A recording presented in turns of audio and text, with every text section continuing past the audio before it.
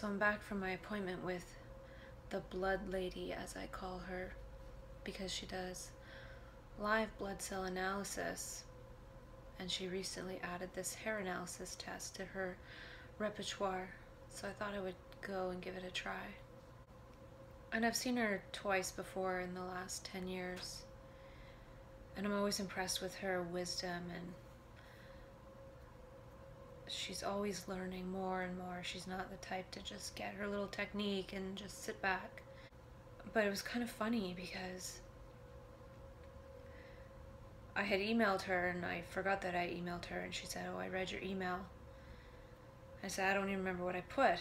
And then she told me I put stuff about bipolar.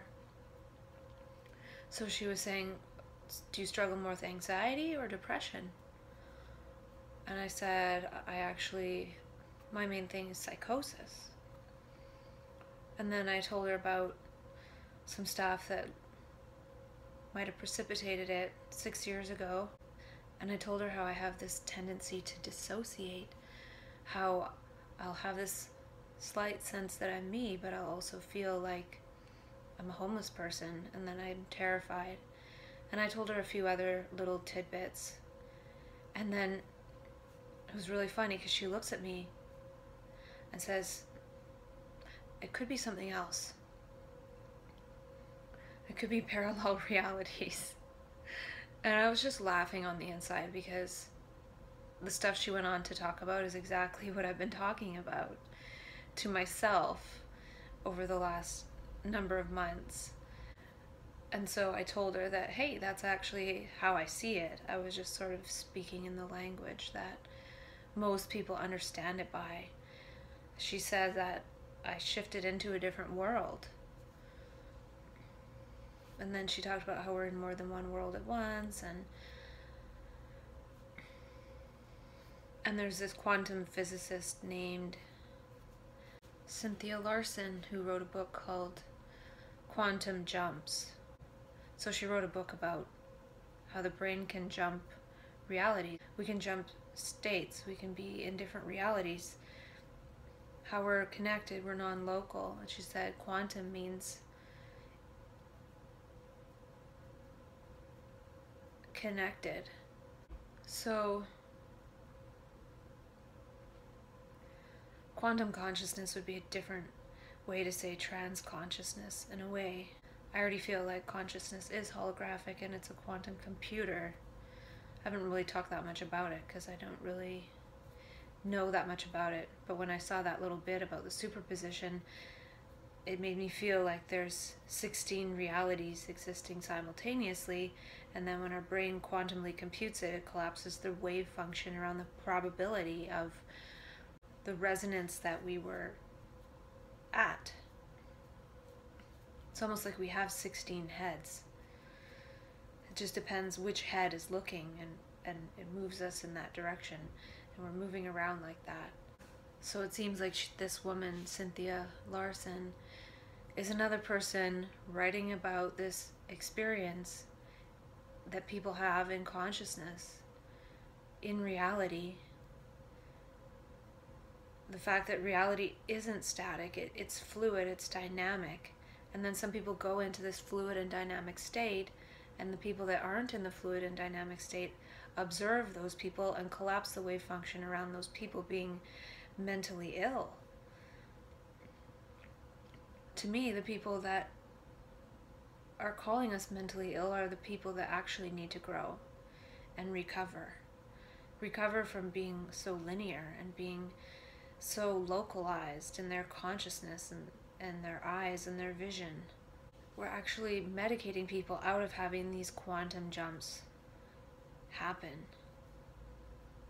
So I find it really interesting. There's all these normal people trying to research getting into these quantum jumping states, these flow states, and whatever you want to call it. Yet the people that go there uncontrollably, because that's the only way you can go there. You can't go there by control per se.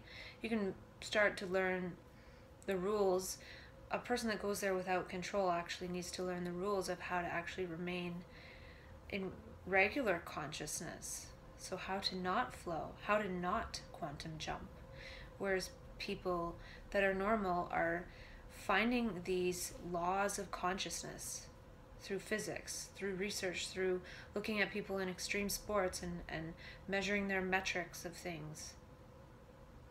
Because these are the people, the scientists have been trained to research this stuff, and they have all this and they've invested all this money in learning how to research, and then they learn how to research consciousness, or they learn how to research flow, and they look at those people that are flowing in their bodies through mastering gravity through some kind of extreme sport. And then they think, well, how can I do that? The I can't do that. The I is the ego, and that's linear. And that other state is non-linear. And so, since the I can't do that, it's something else that does that. And that something else can come in and do it, whether the I likes it or not. And when that happens, it's called mental illness. So I'm just not understanding why people aren't extrapolating this to people that go into these extreme states of consciousness organically, and help them learn how to manage those extreme states of consciousness and learn how to walk between two worlds, instead of saying, you're defective, we're going to chemicalize you, we're going to medicate you, we're going to throw all these toxins in your body so you don't go in those states. Meanwhile, I'm going to go over and read a book on how to flow. I'm a psychiatrist making lots of money medicating people, and then I'm going to go and read a book on flow and how to get in these flow states. When I'm medicating flow states, I'm not saying that there's people doing that I'm just trying to give an example of how it's hypocritical and it's ridiculous, and how supposed mental illness is too much flow, it's overflow, it's over quantum computation, and one has to actually learn how to slow their brain down. If the brain has gone into hyper learning and hyper perception, and then we come back down to the level of reality that most people are at, and it seems like the dinosaur age. And our brains want to go at 1,000,000 miles an hour, yet we're in this dinosaur perception of things. And so it looks like we can't function, when really our minds are functioning at a higher level. But it just appears that it's not. And if we can't function, it's like tripping over the rocks of all the dinosaur artifacts that we've placed in this reality that we think have some kind of value, like 9-to-5 jobs and all this crap and all this competition and all this brutality. And then we wonder why a person who has just come back from inner space travel can barely move in this reality. It's because this reality is like molasses for somebody whose brain is super hyper perceptive. And then person is medicalized and medicated, and then they're even more like molasses. And then regular people think that they've done this person a favor. I just don't like how these elements of consciousness are being discovered by research and then put into how-to steps, when there's so many people out there who need to know how not to.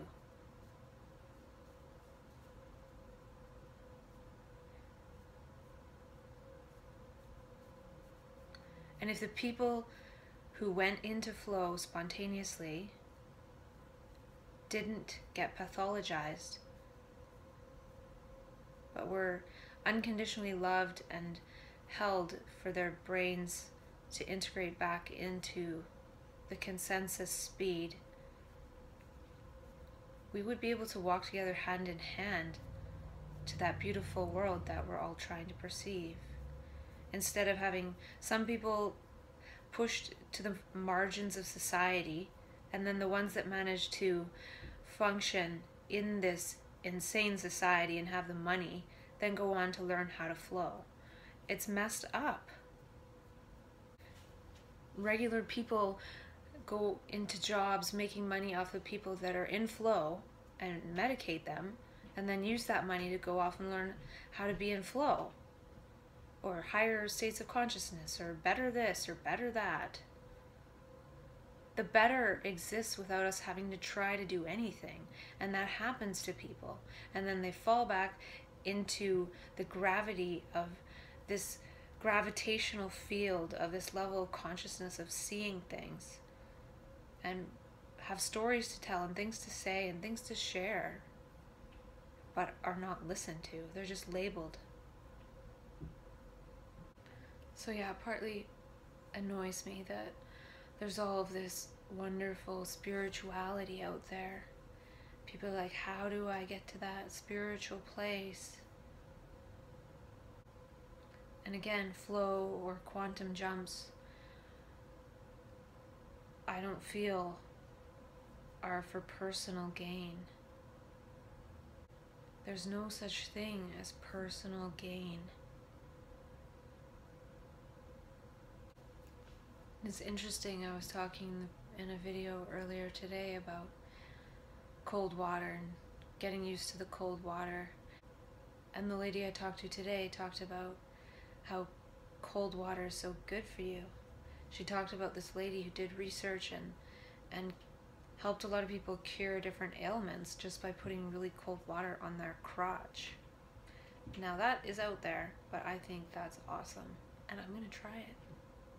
That's definitely something a manic would do. And it's funny too, she actually said, it could be that you're special. And I don't necessarily think I'm special, but it's not often to find a practitioner where you say that you have a diagnosis of bipolar disorder and they say it's a different dimension, it's alternate realities, it's parallel realities, and you're special. And the hardships you experience that perhaps spurred some of this could be just a gift. And to look into things like quantum jumping. I do like discovering the ways that people are talking about it in these empowering ways. I just really wish that it was extrapolated to supposed mental illness.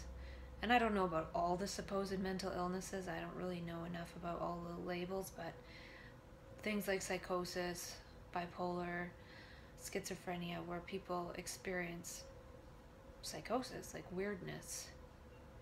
This weirdness, it's all properties of consciousness.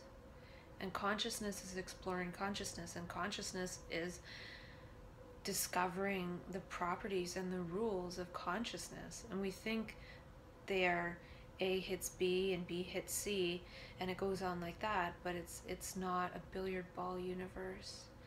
It's the quality of one's consciousness. And then I was watching another video about a guy, and I didn't watch the whole thing. I couldn't really watch it. I didn't really resonate with him, though I'm sure I resonated with what he said. But he was talking about increasing your frequency. And I didn't watch far enough to discover how he said to go about doing that.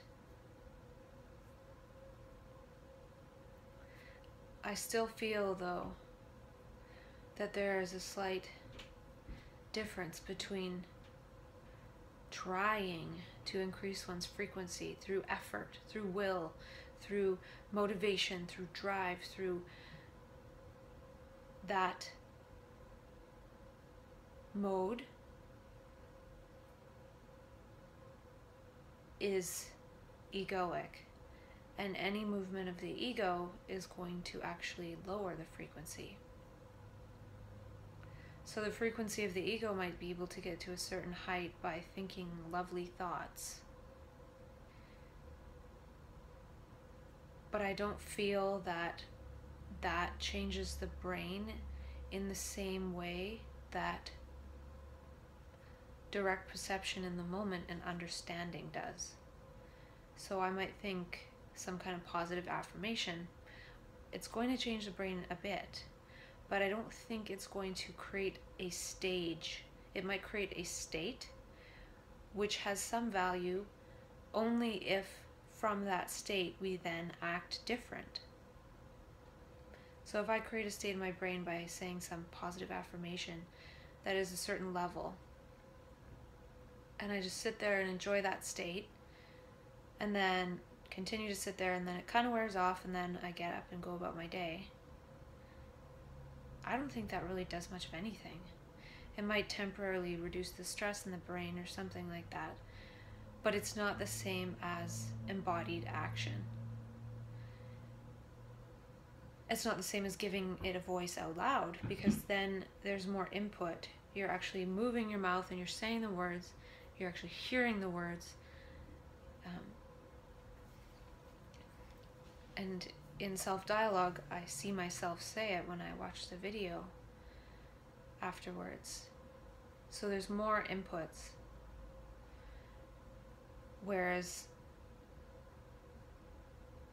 And I feel that's a stronger vibration. When the vibration is actually coming out of us and then going back through us, it's more powerful than if we're just having that vibration create images and words in our consciousness.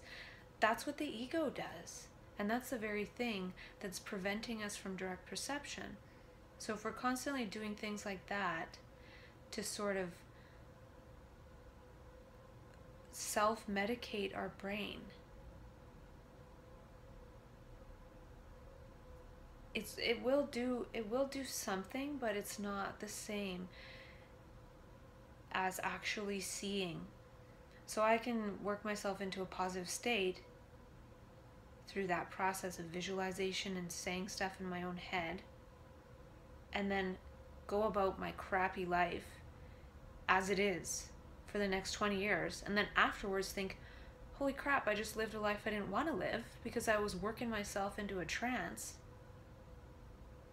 That's the same as taking a pill to go about my crappy life. Now it's different to actually be so present, be so clear, be so perceptive that I see the crap and get rid of it. And by getting rid of the crap, it makes space for something else. And then something else continues to unfold. And then all of a sudden, I'm walking out a life that I don't need to create some kind of precondition in my mind in order to be one with.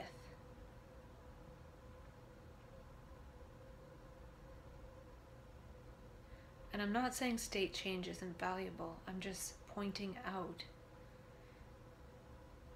its limited value. Because if we're always thinking we need new methods to change our state, for example, if I have a certain method to change my state into a happy state, eventually I'm going to be adapted to that. And I'm going to need something new to be able to do the same thing. And so I haven't actually done anything real in my brain except get it habituated to something. And it's created sort of a scar in my brain. So now I have to create some new habit, some new program, some new protocol in order to create another scar in my brain. And then when that scar gets old and boring, so it becomes another dopamine reflex in my view. And there's a lot of talk about visualization. And even this woman, the quantum physicist, talks about visualizing. And I actually never visualize anything. I don't see anything in my head. I don't see anything. I don't see any images or have any thoughts. And that gives me access to insight, which is something subtle, which is a gentle and subtle form that forms inside that informs me what I'm seeing and what to say. But if I have that clogged up with my own visualizations, I'm not going to see what's right there in front of me. I feel like it's possible the only real power that visualization really has is if we happen to visualize something that is congruent with what the mind wants us to create. So Dr. Daniel Siegel says the mind uses the brain to create itself. Well, right now the brain is being used by thought to create what thought thinks should be created. But when we decouple from that, we're in touch with perception each moment, which creates the action we do, which moment by moment will unfold a different world when we're in touch with that. Now, if we're sitting here visualizing, we're not in touch with direct perception. Yet, people who go into map consciousness, they actually get the imprint, the blueprint from the universe, the download of what it is we're here to create. And that could be a reason why we can be more in touch with direct perception afterwards as we go throughout life, as long as we're not medicated into a stupor, because we've already seen it. So it's a different kind of moving towards the mind. We've seen what the mind wants to tell us, and then we go backwards in time in order to move towards unfolding that. So if somebody's visualizing and they're visualizing themselves on a cruise and whatever, and then all of a sudden they visualize something about homeless people being fed, it could be that by visualizing that, and that's part of what the mind wants us to create, there'll be some kind of power in that visualization. So the more bits of one's visualization, of one's desire that's in alignment with the collective mind of what we're here to unfold collectively as humanity, like a colony of ants creating an anthill in all the tunnels. We similarly are one consciousness that is unfolding something together. And I don't know if that's true about the visualization.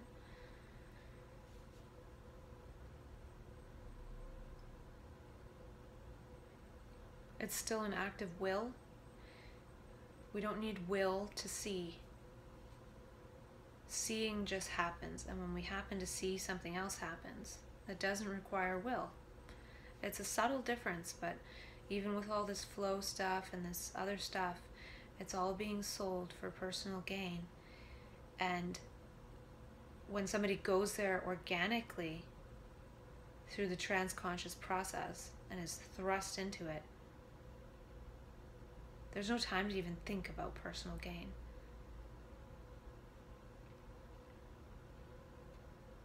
It's full immersion without thinking, I'm doing this step 1 because this is going to make me feel better, and step 2, this is going to make me look better, and step 3, this is going to make me more productive, and step 4. No, it's just full immersion. You don't know the rules. You don't know all these rules of consciousness and how it works, like they're trying to say to us now through flow and quantum jumps and all that. We already jumped. And now we've come back from the quantum.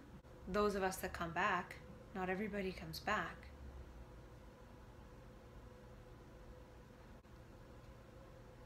Some people say, oh, there's nothing left for me to do here.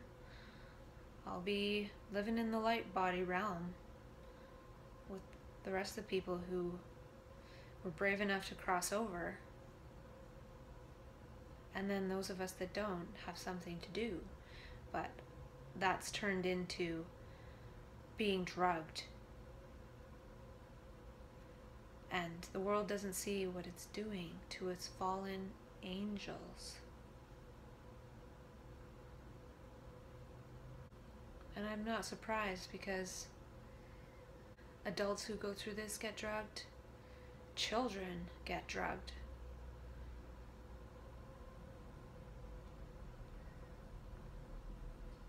People who go through this process make other people uncomfortable. And then those very same people who are uncomfortable are like, oh, look at this thing about flow. I think another benefit of self-dialogue is making my body real by seeing myself more. The phone becomes a witness. It becomes a collapser of the wave function. Because if I'm alone with consciousness, consciousness can go anywhere. And at least this is me talking about consciousness going somewhere else while being here now.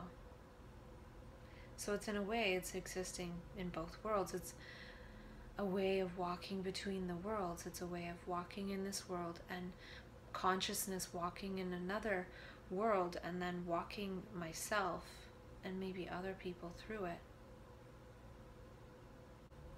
Because it would be lovely if normal people could get into quantum consciousness, if they could get into flow, and if more and more of them are in flow, when us spontaneous leapers go into that dimension, there'll be more people to talk to, and there'll be more of us already up there. Could almost be that those of us who are medicated have to wait for more people to go up there before we can join you. We kind of have to hold down the fort down here in the old. The thing is, if we were released from our chemical prisons, the consciousness level of humanity would level up significantly if people were more understanding, not of mental illness, but just of consciousness in general and the powers of the human brain and learning and neuroplasticity. The problem is that humanity is just too stupid. So medications are only valuable in that they slow down the quantum computation by changing the amount of information we can see in our visual field. Because we compute by seeing.